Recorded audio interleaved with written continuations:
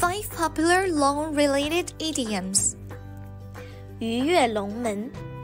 Literally, it means a carp leaps over 龙门, a dangerous and high obstacle to become a dragon, or 龙. 龙门, or the Dragon Gate, refers to the narrowest part of the Yellow River Gorge, located at the border of Shanxi and Shanxi provinces.